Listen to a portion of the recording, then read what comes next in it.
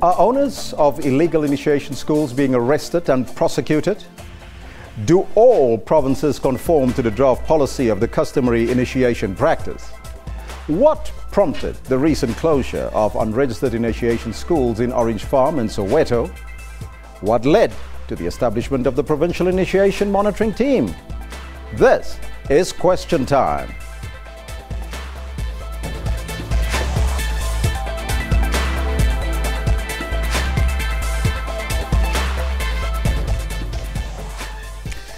Hello and welcome to Question Time. I'm Elvis Preslin, standing in for Mport Sedu.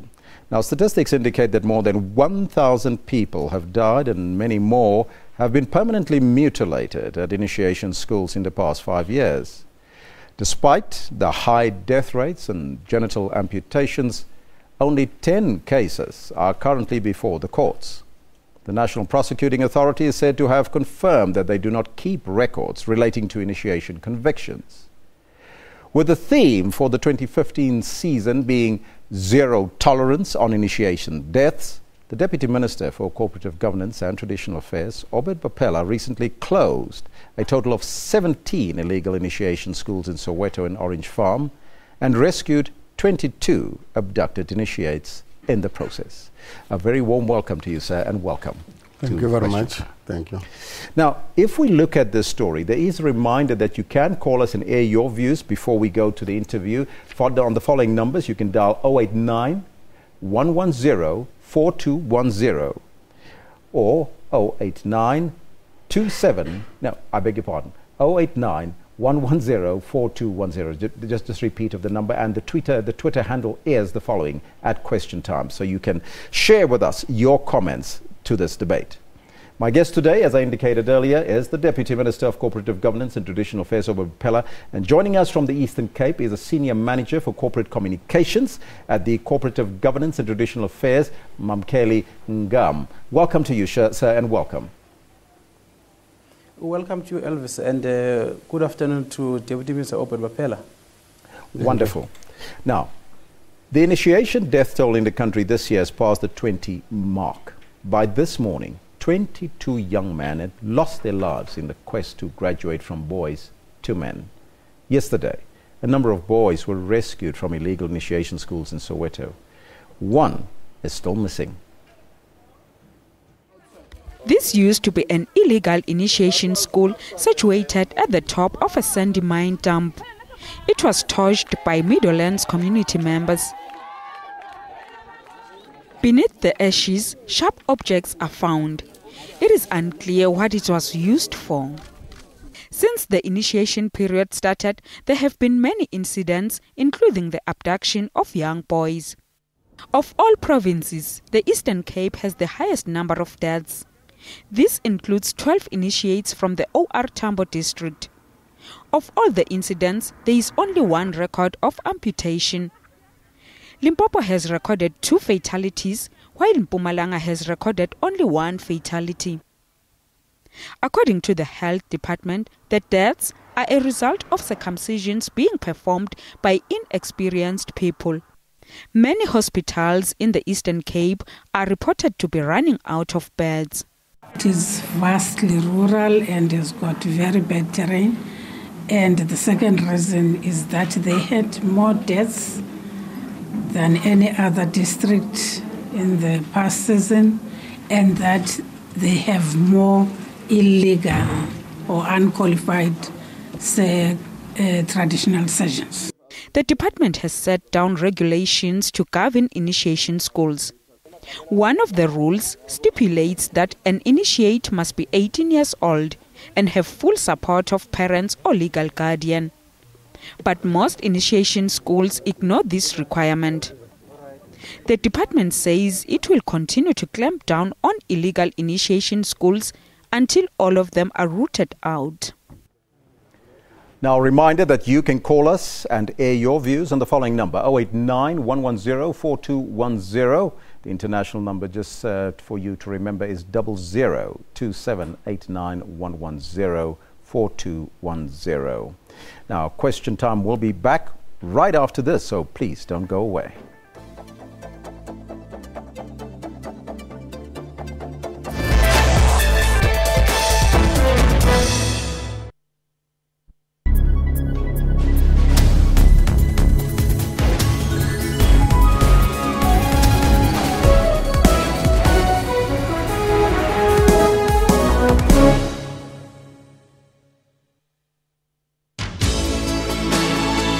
From humble beginnings, this selfless icon altered the history of the world, freed a country, and united a nation. He taught us humility and forgiveness. To the world, he is Nelson Rolihlahla Mandela. But to us, he is simply Tata Madiba.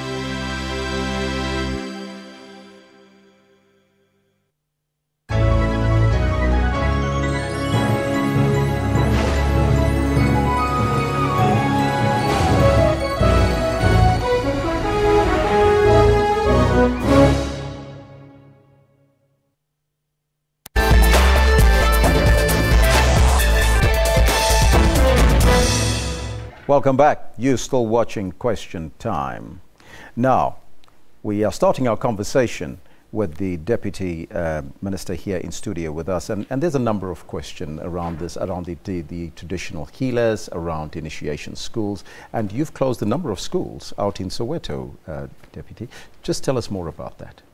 Well, yesterday we went to Soweto in Meadowlands on the dumping mine areas, where we closed the school. So that gives a total of 19 schools closed in Gauteng, and then rescuing 99 children in totality. But then these illegal schools are in all 7 provinces. It's only Northern Cape that did not report any illegal school, but all other provinces have indeed recorded. Eastern Cape being number 2 after Gauteng. It's so shocking that Gauteng is now leading on the number of illegal schools, and then Eastern Cape is number 2. Now, you must be concerned about this. What prompted the closure of these illegal schools? Well, it's many of the horrendous activities happens in the illegal schools. The botched operations that we report about, they also happen there because it's done by people who are not experienced. But secondly, I think there are those who are doing it for commercial purposes, for money and nothing, without love and care of the children. And then there are those who are just criminals who are out there to make money and nothing else. And that is why they were able to kidnap the kids.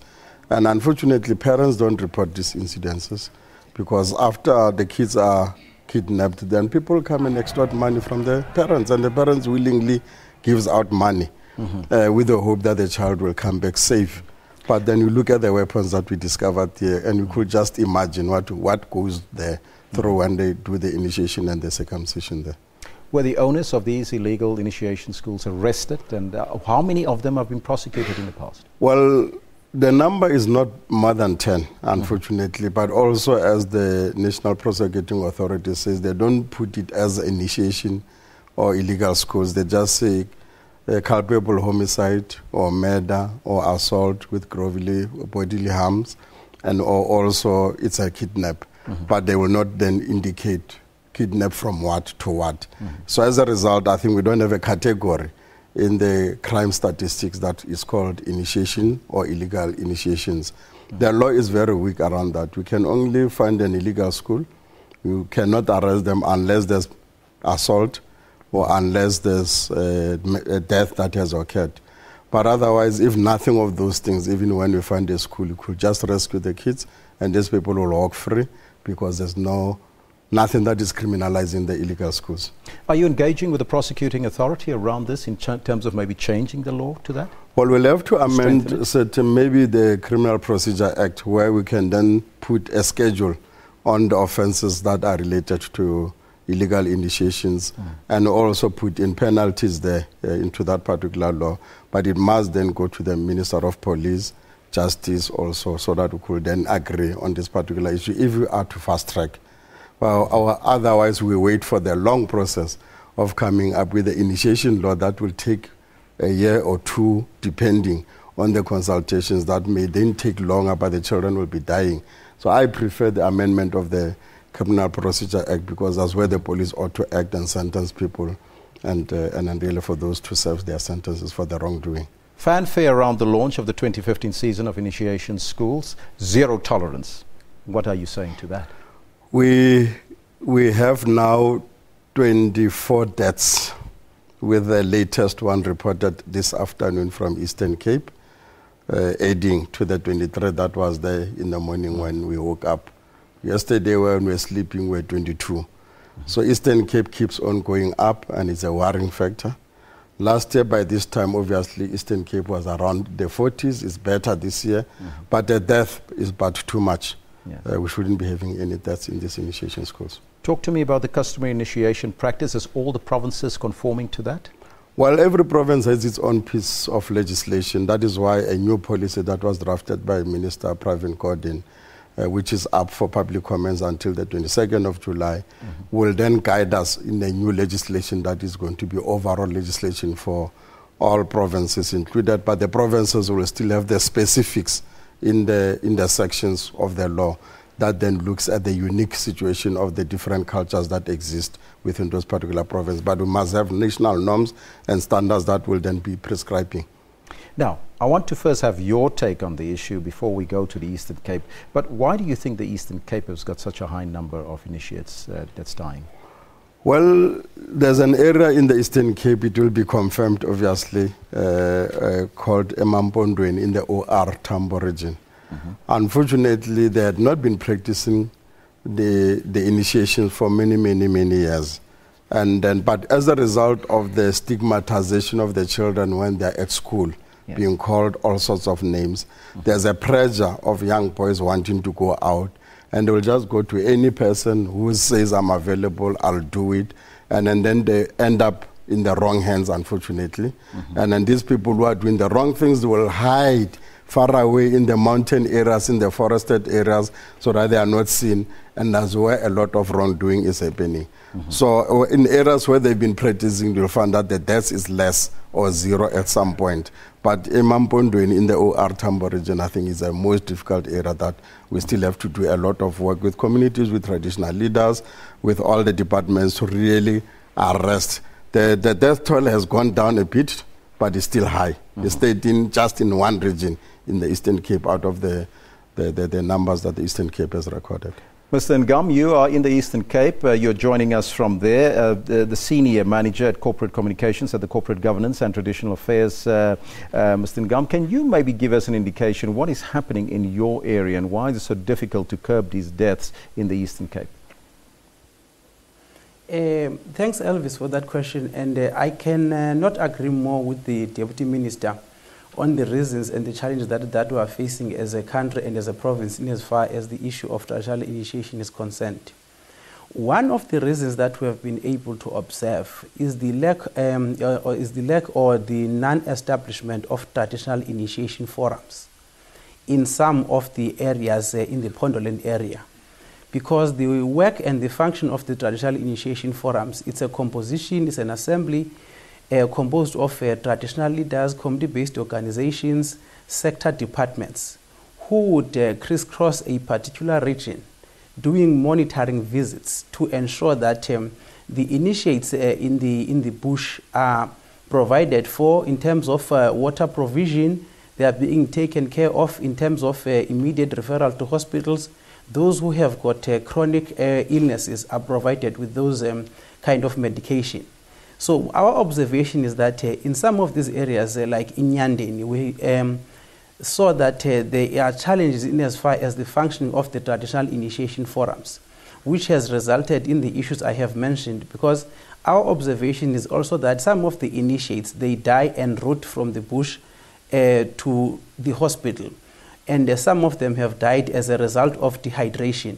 And they will also witness a situation where, as the Deputy Minister was saying, the lack of parental involvement in the whole process is a matter of grave concern to the provincial government and our department in particular.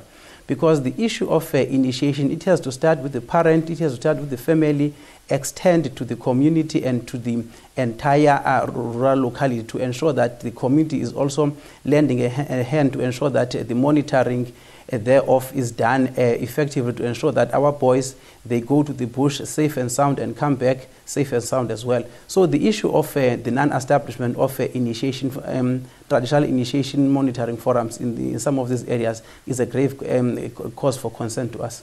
What are some of the greatest challenges and obstacles that you find in the Eastern Cape? Some of the obstacles we are coming across as the province is the issue. For instance, we have observed that around the KSD area, the greatest challenge we're facing there, which is emerging at the moment, is the assault, the physical abuse of initiates.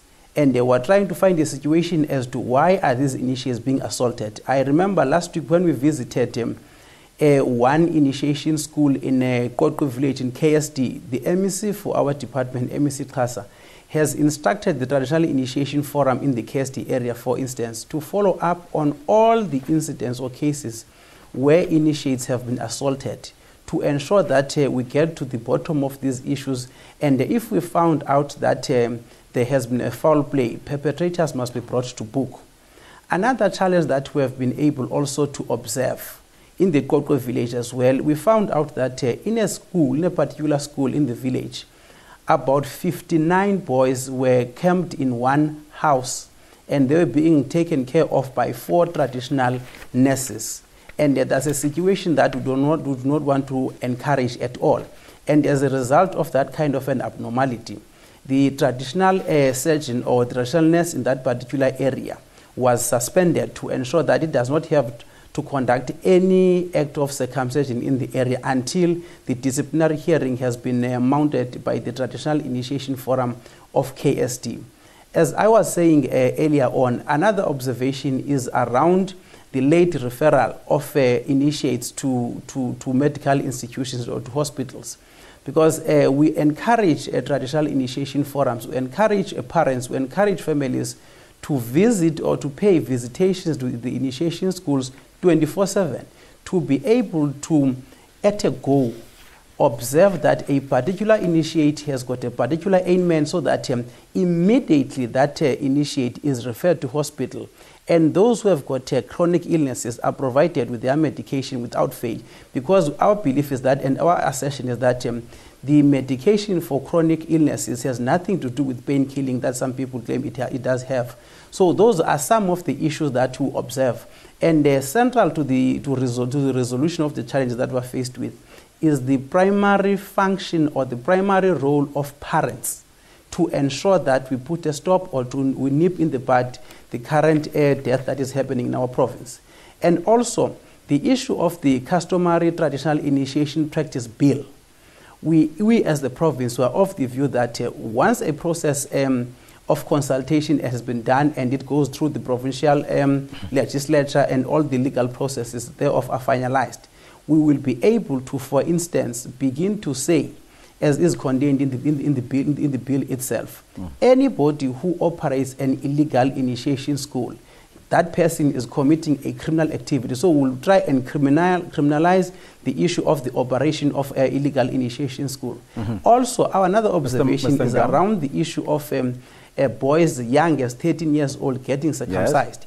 Anybody who undertakes or engages that kind of an activity should be regarded as a criminal and should be arrested and brought before the courts of law. So what I'm trying to say, the implementation of the practice bill, it would be another step in the right direction to ensure that we are able to nip these things in the bud. As the Deputy Minister was saying, it's another area of vulnerability, of weakness, when you talk about the issue of legislation and the arrests that need to be effected in these areas. Mr. Ngam, let's first take a break and we'll come back right after that to discuss the issues, because there's a number of other issues that I would like to touch on, Deputy Minister, when we come back after that break. So you are watching Question Time. You can call us on that number. You can join that conversation on 089 110 4210. That's 089 110 4210. And we'll be right back after this.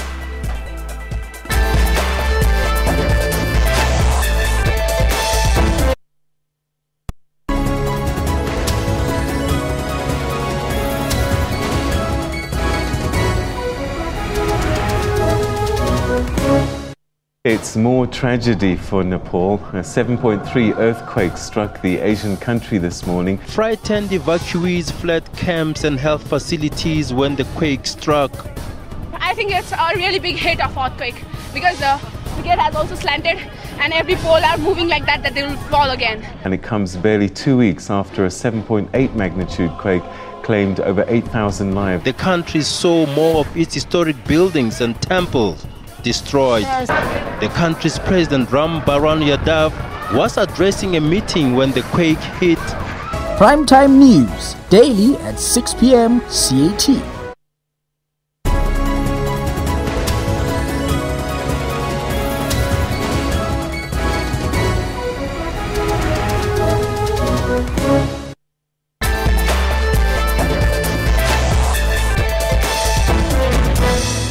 Welcome back. You're watching Question Time. My guests today are the Deputy Minister of Cooperative Governance and Traditional Affairs, Obed Bapela, and joining us from the Eastern Cape is the Senior Manager, Cooperative Communications at the Cooperative Governance and Traditional Affairs, Mamkeli Ngam. Now, welcome back to the show. Let's continue with the discussion, Mr. Bapela, because we haven't got that much time. There is the establishment of the Provincial Legislation Monitoring Team. Talk to me about that. What is that all about, and will that assist? Well, they have been assisting quite a lot, both in Limpopo, Mpumalanga, and the Eastern Cape. And as a result, Limpopo is one of the best examples in South Africa. 28,000 children went in this winter, and all the 28,000 are coming back. That is those that went to properly approved schools. None of them died. Those who died in Limpopo, the two, died from illegal schools, not part of those that went in. So therefore, this monitoring and then the forums that have been established are very, very helpful. In Mpumalanga, it's called the Ngoma Forum. It did well, only one death. And then that death also was an external activity where somebody visiting saw this other boy, and they had grudges wherever they come. He just went and strangled the boy and killed the boy inside an initiation school. It was nothing to do with the initiation, had nothing to do with circumcision. So those are the forums that we think we need to encourage. But what is Limpopo and Mpumalanga getting right that the other provinces are not getting right, and what leaf can we take out of their book? Besides the forums, the Limpopo has integrated, and I see the Eastern Cape is also doing that now, or the medical doctors that are from initiations themselves, who are from there, who knows the practice, who are now professionals, doctors, are being brought in, and the Department of Health is assisting us in paying them salaries for the days and the number of days that they are not in their surgeries, so that they can then help and rescue with a rescue center, so that if anything goes wrong in the initiation, quickly the child will then be rescued there and then be assisted, so that it does not lead to death as a result of blood, losing blood and so forth. So I think Eastern Cape has just introduced it last year, and I hope it will grow. It will be able to arrest the situation. Now, Mr. Ngam, you earlier talked to us about the age limit and about for male circumcision and for initiation. What is the legal age limit for initiation? The legal age for any boy to undergo the ritual is 18 years old. However, as I alluded to earlier on, in our province, we find a situation where some of the boys, for instance, in the Bizana area, are kidnapped and they undergo the ritual under illegal initiation schools. That is an area that we discourage as government, and also we encourage parents in such situations to consult the local police station and lay a complaint so that the perpetrators can be brought to book. Now, Minister, there are also taboos of initiation schools. Are these traditional healers or the people in charge of these of the initiation schools being taken through the process and assisted by government? Well, what we have observed is that the skill and the experience is now disappearing. Those old men who used to run these schools without any incidents have passed on, or they've now retired, and it's a new generation that is coming on board. Not enough experience on them, and hence the health department is now coming up with a program to train and ensure therefore that they can then be experienced. But secondly, there's a male medical circumcision which is now being also introduced. In Limpopo, they're embracing it gradually, but they're getting there. In Limpopo, they're beginning to understand it, going there. In the Eastern Cape, unfortunately, it's been resisted. We hope we'll engage on them to say, the assegai might no longer be the appropriate weapon today. Then let's then go the male medical circumcision, which is just a tool that is modernized, that can do it in a safe condition so that we don't have botched operation, because currently 145 children are lying in hospital in the Eastern Cape. I'm going there tomorrow to go and see some of them in hospitals. I'll be there for 3 days. Deputy Minister, thank you so much for joining us, and Mr. Ngam as well in the Eastern Cape. Thank you so much for watching Question Time for today. We've come to the end. We couldn't even take your calls, unfortunately. A big thank you to my guests and for you at home for watching the program. You're watching Question Time. My name is Elvis Preslin. We'll see you tomorrow, same time, same place. Have a wonderful day ahead. Ciao for now.